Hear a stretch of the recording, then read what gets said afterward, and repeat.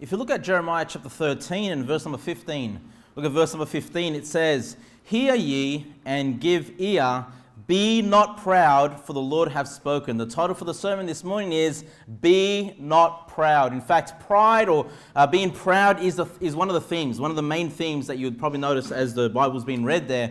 And so we should not be prideful people. And of course, Judah had become a nation full of pride. But let's start there in verse number 1, Jeremiah 13 and verse number 1. God asks something a little bit unusual for Jeremiah to do. And he doesn't tell him, when we read this, we read it all at once. But you'll notice that God has to tell this strange thing that he tells Jeremiah to do. He has to tell him at 3 different stages, okay? So we can read it, we kind of understand what God is doing. We can understand it from a big picture. But I kind of put myself in the shoes of Jeremiah. He must be wondering, why is God asking me to do such weird things? But anyway, look at verse number 1. It says, "Thus saith the Lord unto me, Go and get thee a linen girdle, and put it upon thy loins, and put it not in water." Okay, so we see there that God asked Jeremiah, can you put on a linen girdle? Now, a girdle, most often than not, it doesn't always have to be the case, but most often than not, it's referring to a belt. Being girded about, right? About the waist or about the loins. But what you notice here, that this is a linen girdle. So often when we think about a belt, we think about something more like leather, something out of skin, something a little bit tougher, right?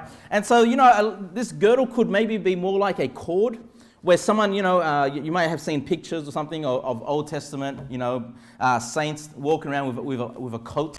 And sometimes around that coat, you would have maybe something to tie it up. It's kind of like maybe if you've got a robe, you've got a bathroom robe, or, often you get like a little linen girdle to just tie it up together so it kind of stays together. So that's most likely what it is. It's kind of some type of linen girdle, linen belt there.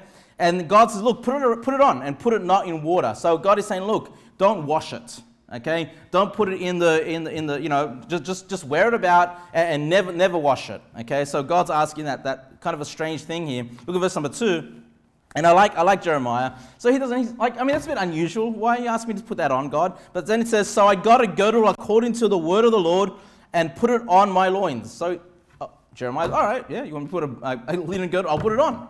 Okay. Now there's a bit of a time frame from what God says in there in verse number 1 to verse number 3. Because in verse number 3 it says, "And the word of the Lord came unto me a second time, saying." So sometime later, a second time, God speaks to Jeremiah. Okay, so Jeremiah is walking around with this linen girdle, not knowing for some time, why God's even asked him to do that, right? So it seems a bit unusual. Anyway, so some period takes place before God tells him to put this on. Oh, it comes to him a second time with this. And so, while you're wearing that linen girdle, just like any clothing, if you're wearing the same piece of clothing day after day, it's going to start to, deteriorate. It needs to be washed. It's going to get dirty, these kinds of things. Okay? And what does God say a second time in verse number 4? It says, "Take the girdle that thou hast got, which is upon thy loins, and arise, go to Euphrates, and hide it there in a hole of a rock." Okay? And so now God says, well, take that same linen girdle, go to the Euphrates River, and just go find a hole there in a rock place, and just put it out there, just expose it to the open elements, basically, okay? You've got a river passing by, you're just leaving it out in the open. And of course, if you take a piece of clothing and you leave it out in the open, it's going to deteriorate even more. I mean, quite often, it happens where, and my wife does a lot of washing because there's a lot of us, right? And so you've got the clothes on the line, and quite often, Christina and sometimes Isabel will help out as well, bring the clothes into the house. And quite often, what else are they going to bring into the house? A little creature comes along with the clothing sometimes. What creature is that? Anyone know? Moths. Have you guys ever brought in your clothing from the clothesline and you get moths? Because, moths love that fabric, right? They like to eat away at that kind of stuff. And so when you take a linen girdle, you put it out in the open elements, you're going to have little critters, you're going to have little things that are going to, and just the elements, just the wind, the waters, all that kind of stuff is going to cause further deterioration to that girdle. And again, so it's a bit unusual what God is asking for Jeremiah. But look at verse number 5, and Jeremiah says, "So I went and hid it by Euphrates, as the Lord commanded me." So Jeremiah is just an obedient kind of guy. Okay? Now some time takes place, and now we have a third time that God speaks to him about this girdle. In verse number 6, it says, "And it came to pass after many days that the Lord said unto me," so this is now the third time the Lord talks about this, "Arise, go to Euphrates, and take the girdle from thence, which I commanded thee to hide there." And then look at the obedience again. Then I went to Euphrates and digged and took the girdle from the place where I had hid it. And behold, the girdle was marred. It was profitable for nothing. Okay, so what an unusual thing for God to ask of Jeremiah. So what does it mean to be marred? Okay, to mar is to be destroyed or disfigured. Okay, when the Bible speaks about prophetic of Christ on the cross, it says that he was marred more than any man. Okay, so Christ, when he was on our cross, he was disfigured, right? He was whipped, he was beaten, he was bruised. And so we have this girdle on here now, here being marred, right? It's destroyed or disfigured. And it says it was profitable for nothing. And brethren, this will tie into pride, the pride of Judah. So I'll show you soon, okay? But here's what you need to understand about pride. Pride is profitable for nothing, okay? It makes you feel good. When you feel yourself with pride, maybe someone has said something that offends you, you're not happy about it, you get upset, you get tired up, you have a strong face toward that person, or you don't take rebuke, you don't take correction, I'm always right and everyone else is always wrong. There's a lot of people like that. They think everybody is wrong. You meet people and they're arguing with their wife, they're arguing with their work colleagues, they're arguing with their family, they're arguing with their friends, they're arguing with their church members, they're arguing with everybody. Everybody's wrong except me.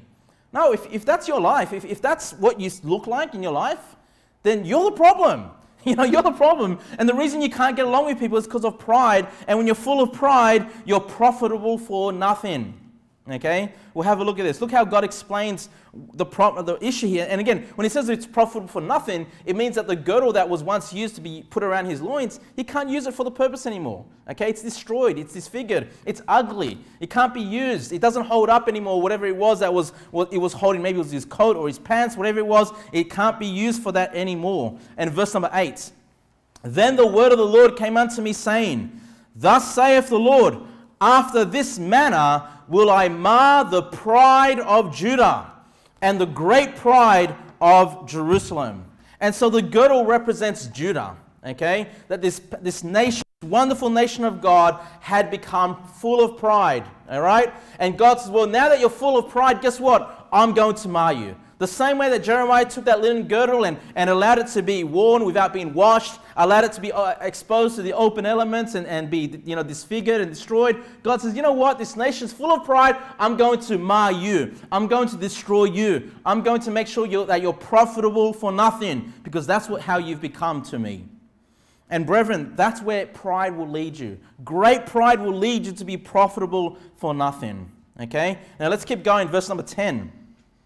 This evil people, it tells us why they were full of pride here. This evil people who refuse to hear my words, which walk in the imagination of their hearts and walk after other gods to serve them and to worship them, shall even be as this girdle, which is good for nothing. So brethren, let me show you this. If you refuse to hear the words of God, right? You come to church and you hear the preaching, or you go, you do your own Bible reading, and you read it and you say, well, God, yeah, you know what? I don't want to do that, Lord. You walk after the imagination of your own heart. I'm going to do things my way, God. Right? And you go and you do your own things. Well, God understands my scenario. I know what's right in this situation. Well, the Bible tells us you're going to become good for nothing. You can become like this girdle that is not profitable anymore. It was once profitable. It once was, Jeremiah was using it for some days, for some time. It was profitable for him then, but it became no longer profitable. Look at verse number 11. For as the girdle cleaveth to the loins of a man, so have I caused to cleave unto me the whole house of Israel and the whole house of Judah, saith the Lord, that they might be unto me for a people and for a name and for a praise and for a glory, but they would not hear. God says, I wanted them to be like a girdle, wrapped around me, close by me, profitable. It's only profitable to me, though, if they are a people for my name, right? A people for my praise, a people for my glory. But the people said, we would not hear. We're not going to listen to you, God, anymore. And so they no longer became profitable. They became, as it were, a marred girdle in the face of God. And once again, it tells us there in verse number 10, they're evil. Okay, they refused to hear God's words, they walked in the imaginations of their own heart, and they served and worshipped false gods. Now, I'm not expecting anybody here to serve and worship false gods. Man, if you did that, I'd be in doubt of your salvation. I'd be like, what in the world is going on, right? But hey, could you become evil? Could you do evil things? Can you seek after the imaginations of your own heart? Can you be someone that refuses to hear God's word? Absolutely. Okay, you can be that way. And if you are that way, brethren, you need to understand that God is considering you as a girdle that's becoming marred, a girdle that's been filled up with pride and can no longer have any use for Him. Pride will cause us to not be able to serve God in the capacity that He wants us to serve Him in, right? You know, pride makes you good for nothing. The definition for pride, I looked it up in the dictionary. It says a high or inordinate opinion of one's own dignity, importance, merit, or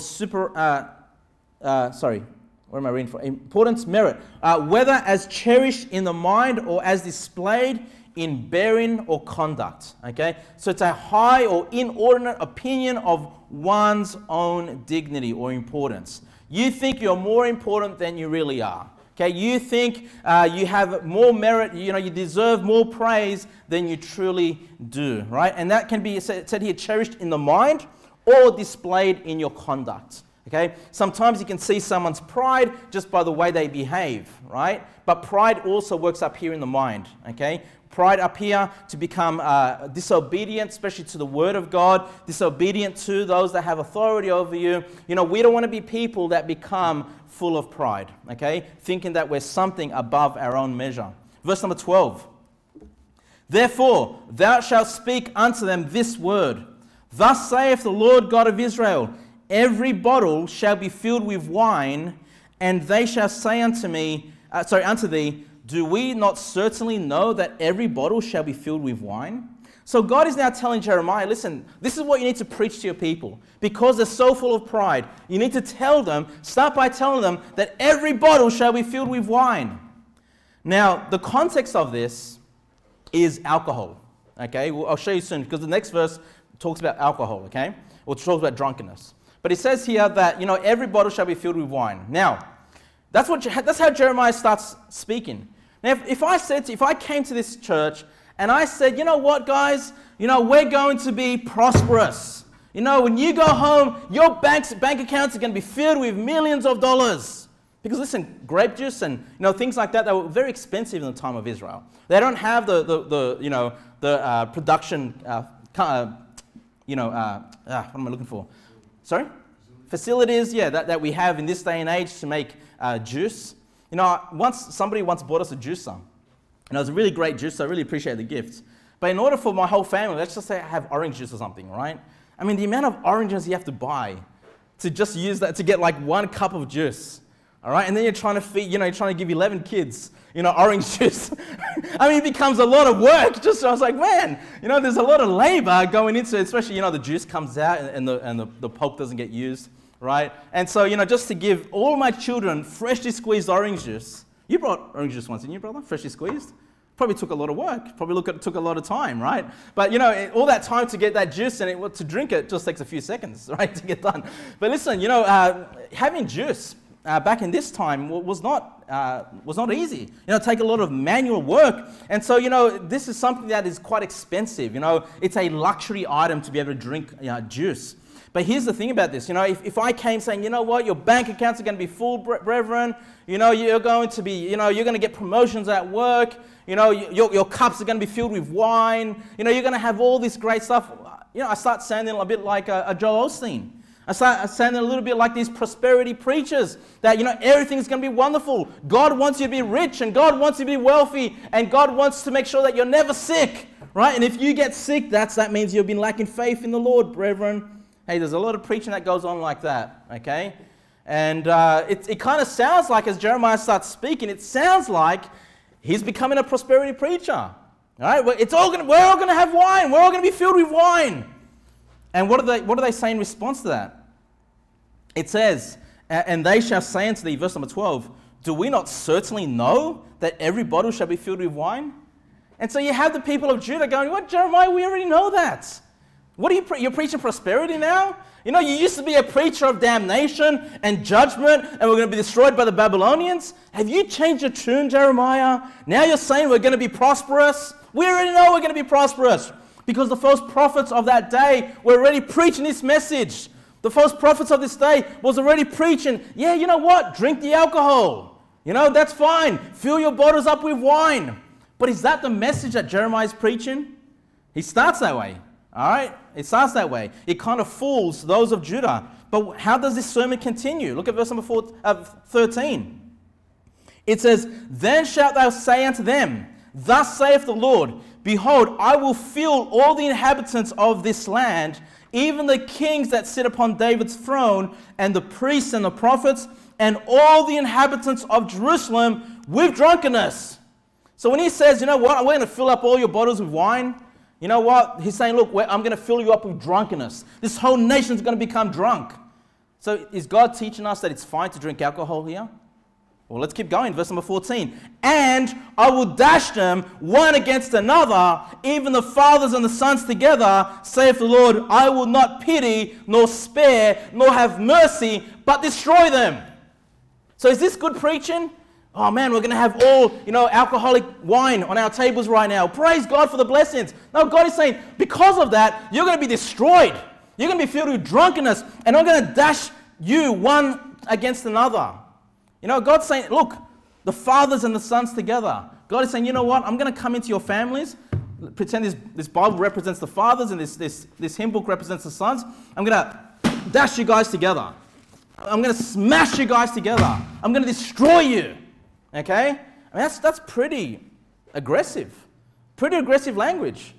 Right? So Jeremiah starts, oh man, is Jeremiah coming on our side with the false prophets? Is he teaching us that drinking alcohol is just fine? Is he saying, man, fill up, drink up, good times ahead, party on, woohoo? Jeremiah starts preaching, he goes back to his old Jeremiah ways, right? He goes back to his old, no, God's bringing judgment, okay? Things aren't going to go well. God's going to destroy you. You're full of pride. Notice that drunkenness comes together with pride. Notice that drinking alcohol comes together with pride. Notice that destruction comes together with pride. Okay? This isn't a message, it's fine to drink alcohol and get drunk. No, that's judgment from God to destroy you. Okay? And this nation was going to be destroyed by the hands of God. Look at verse number 15. Hear ye and give ear. Be not proud, for the Lord hath spoken. Okay? So, looking at the topic of pride, within the theme of this message here, if you can keep your finger there, and please turn to 1 John chapter 2 in your New Testament. Turn to 1 John chapter 2, verse 16. 1 John chapter 2 and verse number 16. Pride, we all have it, brethren. As soon as you say, I'm not prideful, I'm a very humble person, that's pride. That's pride speaking. In one of my old jobs, it was one of my last days, and you know how they do farewells and they give you little gifts, people collect money for you.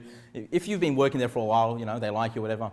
Well, I remember once they did a presentation for me. I was leaving the job, and they put money together, they got me a gift.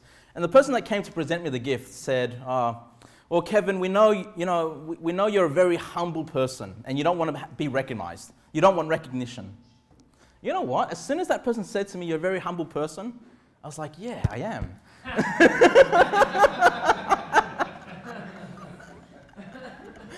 And then I realized, oh, no, I'm not. Okay, I've got pride. Pride is one of those sins. It's one of those secret, you just don't realize. It's there. It's always there. It's in the flesh. It's your ego. You don't like people, stepping on your toes or making you feel uncomfortable or being rebuked. And when we get rebuked, we need to just realize that when we get rebuked, sometimes you're quick to speak back. You're quick to talk back, and that's pride. And sometimes when you get rebuked, you need to stop and just say, I need to just put the pride down, and then I need to just analyze this rebuke. Is this rebuke legitimate or is it not legitimate? Okay? If it wasn't directed to me and this was about somebody else, would this be a legitimate reason to be rebuked? And then you need to then figure out, and receive. If you realize, yeah, you know what, this can be legitimate.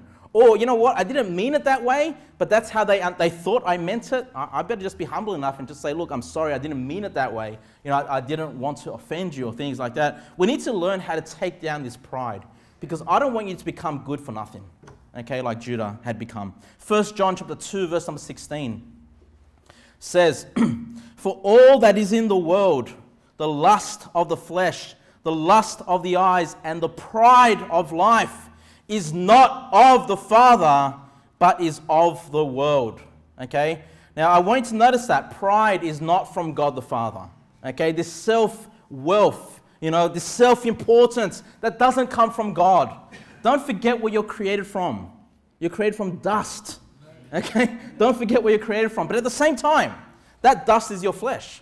And I don't want you to think, well, I'm just this horrible, disgusting sinner all the time, because if you're saved, you've been born again. If you're saved, you have a new man in you, you have the new spirit in you, and guess what? That new man never sins, and you're a child of God. So I don't want you to be at the same time, oh man, I'm so disgusting and filthy, but don't forget at the same time, hey, that's the flesh, but you're also a child of God. You're also very valuable. God wants to use you. You're profitable in the hands of God. You can win many people to the Lord in this life while you're here. Okay? So don't become like some Christians that I know that are just constantly, oh man, woe is me, woe is me, woe is me. All right? And it's almost like a fake humility. Okay? And it's like, well, I just can't do anything. I'm so hopeless and blah, blah, blah. It's not, well, you don't have to be that way, because you just walk in the new man and you can do great things for God. Amen. All right? That new man is not created from dust. That new man, came by the word of God, came by the blood of Christ, came by the sacrifice, and it's through the seed of God that new man was able to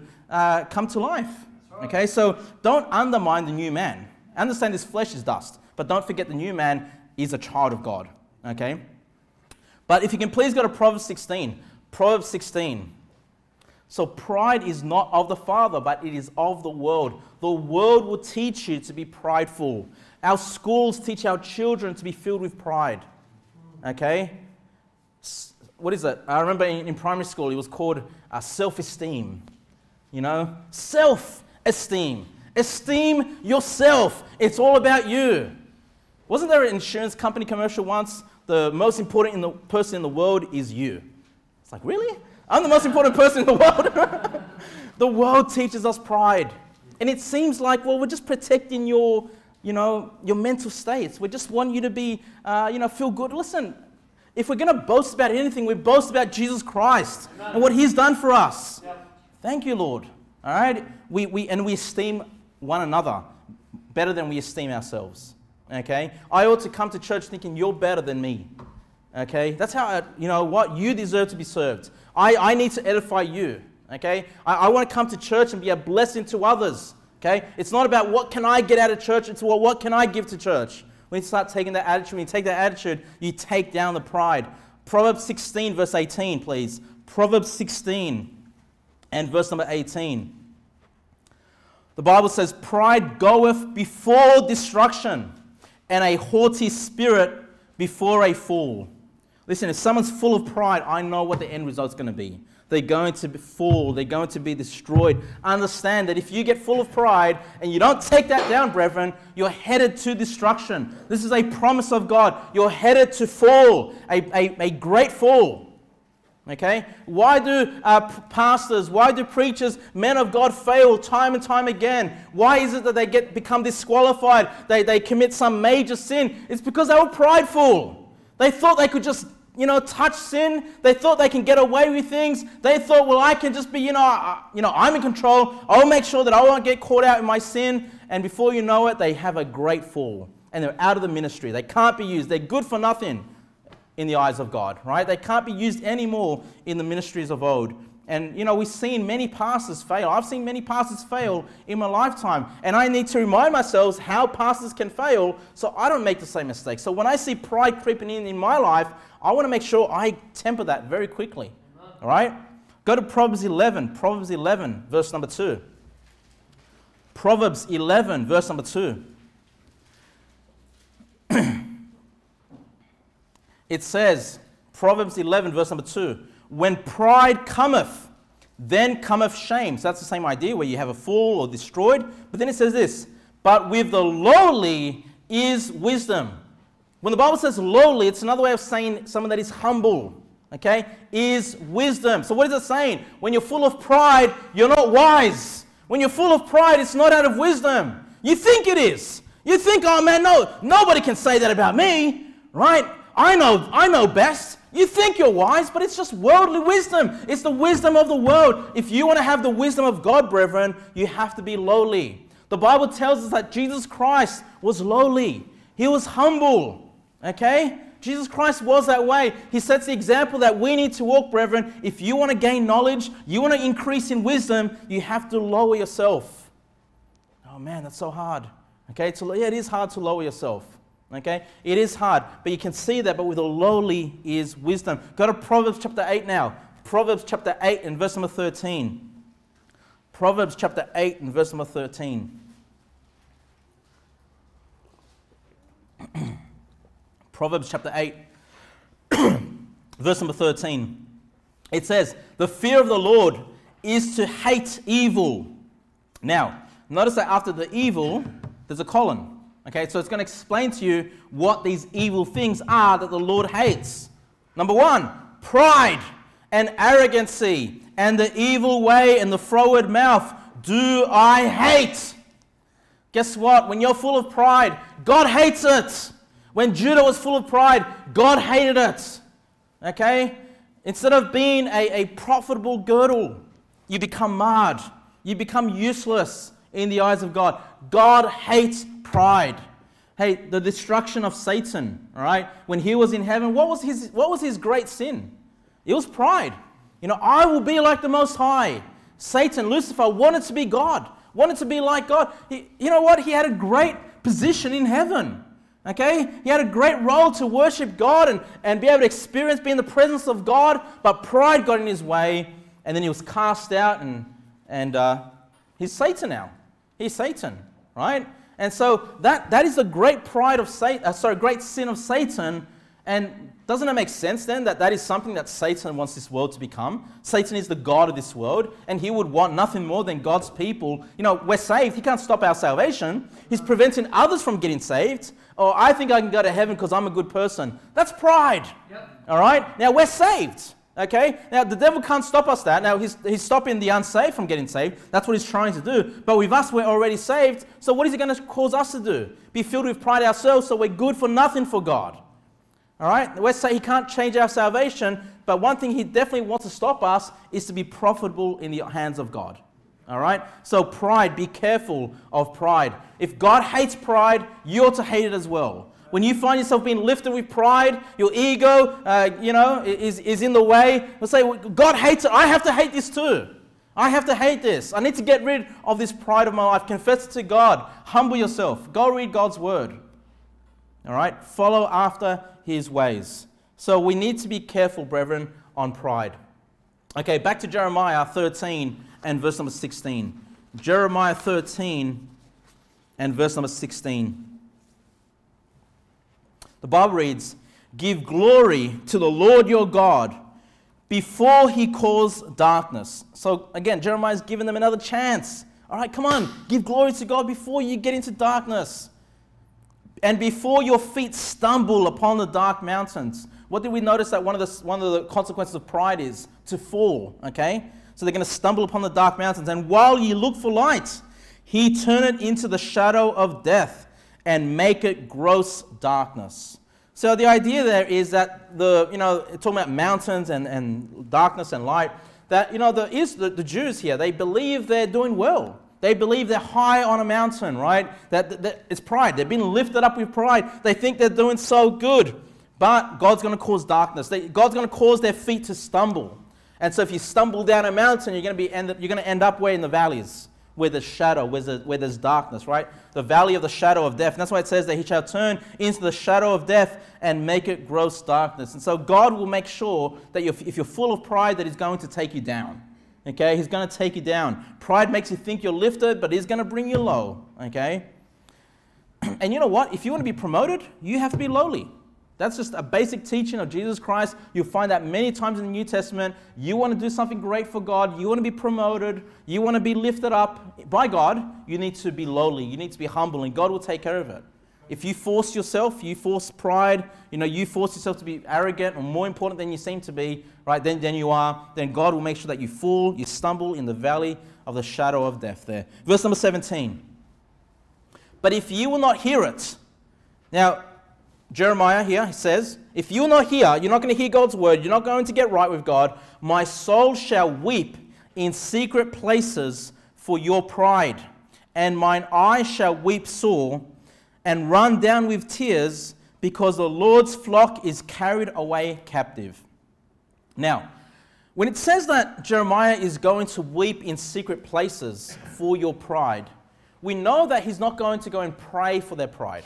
He's not going to pray, Lord, can you please help this nation overcome their pride? Because if you just go back to Jeremiah 11, verse number 14, just a reminder, Jeremiah chapter 11 and verse number 14, Jeremiah 11:14, God told Jeremiah, therefore pray not thou for this people, neither lift up a cry or prayer for them, for I will not hear them in the time that they cry unto me for their trouble. And this is, I believe it's twice already that we've seen this in the book of Jeremiah, where God is telling Jeremiah, don't pray for these people. But what we notice there back in verse number 17, Jeremiah 13:17, is that Jeremiah has a secret place that he goes to. Okay? It's a place that he goes to, and he's not going to pray, but he's going to weep. He's going to mourn. He's having great sorrow because he realizes, man, this nation's not going to listen. This nation's going to be carried away captive, as it said there, because the Lord's flock is carried away captive. And so he weeps, he has tears. And I've said this before, brethren, there's nothing wrong with getting emotional. Okay? And I really encourage, the preachers that get behind the pulpit, try to get emotional. Get emotional about the Word of God. Get emotional about the wickedness of this world. It's going to help you be a better preacher. You see with Jeremiah, he's got no problem going and even admitting that he has to go to a private place and weep because he's seeing this nation be destroyed. Now, can you keep your finger there? Let's go to Matthew chapter 6. Let's go to Matthew chapter 6 and verse number 6. Because I like the fact that Jeremiah has a secret place. And if you go to Matthew chapter 6 and verse number 6, Matthew chapter 6 and verse number 6, we're looking at the words of Jesus Christ. And he says in Matthew 6:6, it says, but thou, when thou prayest, enter into thy closet, and when thou hast shut thy door, pray to thy Father which is in secret, and thy Father which seeth in secret shall reward thee openly. So you can see here that Jesus Christ says it's important for us, just like Jeremiah, to have a secret place. This is the place that we go to pray to the Lord. Okay? See, the Father sees it in secret. Okay? He goes to his closet. That's referring to the bedroom. Now, for you, that might be your bedroom. It might be for you some other place, right, that you might go to. On the Sunshine Coast, there's a lot of places you can travel, a lot of great secluded, quiet places where you can have a nice, scenery, nice lakes and rivers. And, when you get yourself alone in places like that, many times that's just a great place where you're alone, nobody can see you, can just pray to God, or you can just weep, And so it's important that we can see here that Jeremiah himself, he has a secret place that he goes to speak to God or be comforted by God. Even though he's not praying he's not praying for his people, one thing he's doing is that he's sharing his burden with God. He's asking God for his comfort, asking God for his strength, and he's weeping and he's sorrowing. And brethren, we need to express that from time to time, especially in this day and age. With all these restrictions, the new restrictions that are coming up, we need to find just our secret place and just say, God, help us. God, this is frustrating. This annoys me, Lord. And just let it out to God and let him be the God that lifts you up. Let him be the God that helps you. Okay? Quite often I've heard this they call it quiet times. Sometimes when I hear this, sometimes preach in other churches, they call it, that's your quiet time. That's your time just alone. You get away from work, you get away from the family, you get away from all noise and distractions, right? And sometimes if you need to leave the house, you need to leave the house. Okay? Because the house these days are full of distractions. You just turn on the TV or you turn on the YouTube or whatever, right? Just constant. You need to find, brethren, just whatever it is, brethren, if it's just 5 minutes, 10 minutes a day where you just spend time with God, you open His Word, you do it in secret. You know, you pray to God and you let out whatever you need to let out. You ask Him what you need, you share your burdens to the Lord, and He will help you. He will guide you. Matthew, can you go to, are you still, no, you're not in Matthew anymore, are you? Yeah. You are? Go to Matthew 5, please. Matthew 5, verse number 4. Matthew 5 and verse number 4. It says, "Blessed are they that mourn, for they shall be comforted." Brethren, we need to learn how to mourn. Okay? And I know, and I've said this before, for men, we don't like to mourn. We don't like to weep. We don't like to cry. We think it's not manly. But I don't know if any other preacher as powerful as Jeremiah, someone that's willing to stand up against an entire nation like this, look, there's other men of God like this, okay? But we have 52 chapters of Jeremiah just constantly standing up, okay, against the nation, against the wickedness of this nation. He's as manly as a man you're going to get. Okay, but even he was willing to cry and to mourn and to weep. And he knew this truth that he would be blessed that if he mourns, because he will be comforted. He will be comforted by God. Okay, so please, brethren, please understand, it's fine to weep. It's fine to mourn. Just take it to the Lord. Find your secret place, find your quiet place, and take care of that business. Verse number 18, Jeremiah 13, verse 18. The Bible says, "Say unto the king and to the queen, humble yourselves, sit down, for your principalities shall come down, even the crown of your glory." So what's the answer to pride? Humility. Humble yourselves, right? So that's the message to the king and the queen of Judah at this point in time. Hey, that's the same message to our prime minister. That's the same message to our premiers. That's the same message to all our governors that we have. They need to humble themselves. Okay, humble themselves before God and not be so lifted in pride. They think they know every answer to how to deal with COVID.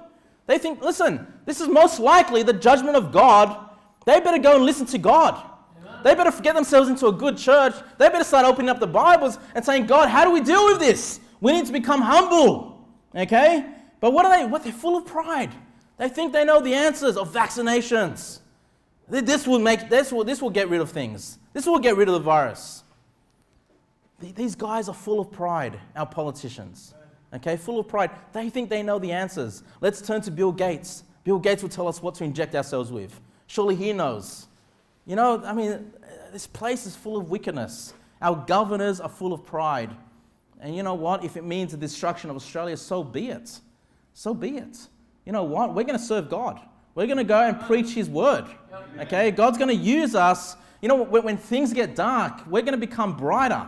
We can become brighter lights with God when things become dark in our nation. Amen. So the opposite of pride is humility. Okay, that's the answer to pride, humility. Verse number 19. "The cities of the south shall be shut up, and none shall open them." Sounds like lockdowns. Okay. "Judah shall be carried away captive, all of it. It shall be wholly carried away captive." And so the reason it's saying the cities of the south shall be shut up is because, Jeremiah was most often preaching to Jerusalem. Okay, Jerusalem being the capital city where most of the activities taking place. And we know that Jerusalem's going to be taken away captive. But just in case anyone else in Judah thought, well, the southern, because Jerusalem, if you look at this map of Judah, Jerusalem is kind of quite north in Judah. Okay, and so, it's saying, look, yes, Jerusalem's going to be judged, but so will the cities of the south be judged. Okay? In other words, this judgment is going to fall upon all of Judah. Yeah. Okay?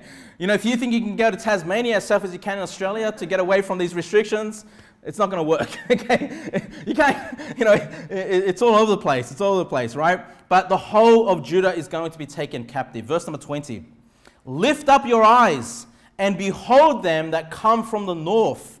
Where is the flock that was given thee, thy beautiful flock?" And so them that come from the north, who are they again? The Babylonians, right? That Babylonian kingdom. In Jeremiah said, look, wake up, open your eyes. They're on their way. They're coming. All right? And then there's a rhetorical question. Where is the flock that was given thee, thy beautiful flock? Okay? So the idea there is, basically the flock's not there anymore, right? The flock of Judah, that nation. You know, you thought you were beautiful, you thought you were doing well. Jeremiah kind of asked sarcastically or rhetorically, you know, where is that flock? It's not going to be there. It's going to be gone. It's going to be taken away captive. Verse number 21. What wilt thou say when he shall punish thee? For thou hast taught them to be captains, and as chief over thee. Shall not sorrows take thee as a woman in travail? So once again, just in case you think this Babylonian judgment is not from God, God just explains very quickly, what will they say when he shall punish thee? Okay? So we need to understand that sometimes God will punish nations, punish the world. Okay? And it's going to come through the hands of the Babylonians, but understand, God's in control. He's allowing certain things to happen for his own purposes. And we just need to learn how to rest in that. Okay? I taught this last year. I said, I think 2021 is going to be worse. You know, and I don't really like saying that because I want to be optimistic. Like, I want to give you guys hope, right? But I just realized this thing is not going away. It's going to get worse. And then we wake up in the mornings, was it yesterday? Mandatory masks in New South Wales. I wasn't even expecting that. I knew there was mandatory masks in Victoria because they were having hundreds of cases every day. We're still keeping it down to like 10 or 20 a day here. Mandatory masks in New South Wales. Is 2021 going to be worse? I think so. I think so, brethren. I think so. Okay? But here's the thing. Just because it's worse for this world, you know what? You can still have the best Christian life you've ever had. You can be the closest to God in 2021.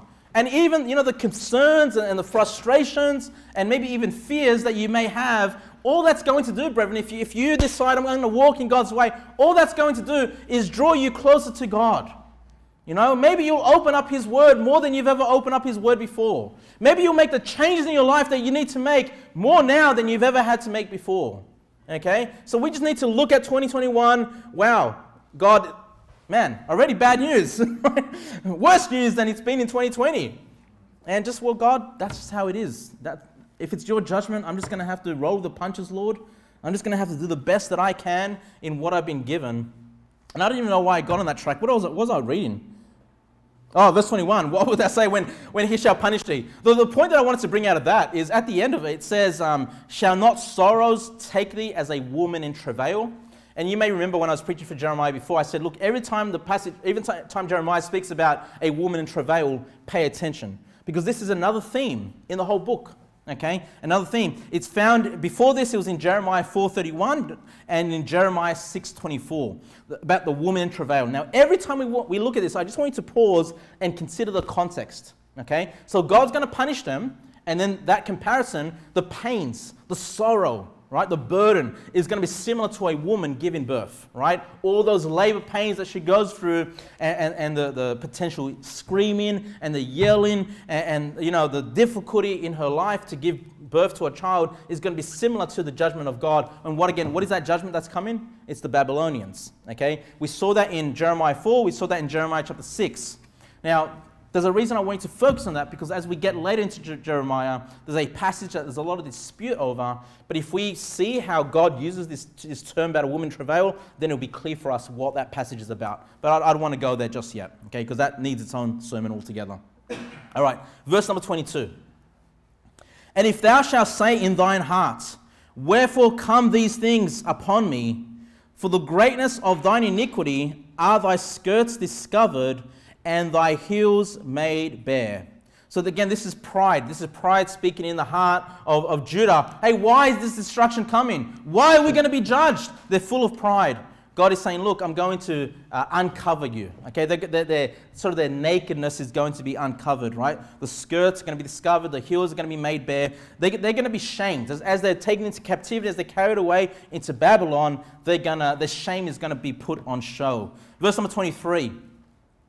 Can the Ethiopian change his skin? So can someone that is dark? Well, Michael Jackson did it. But basically, right, can someone that is dark change their skin color? What would Michael Jackson have had to do that? I mean, I don't know. What's that? I have no idea. Like, I know I've heard in India they sell products to lighten your skin. Is that right, sister? To whiten your skin? Oh, you never tried it? All right, but look, the question is, can you change your skin color? Okay. What else? Can the leopard his spots?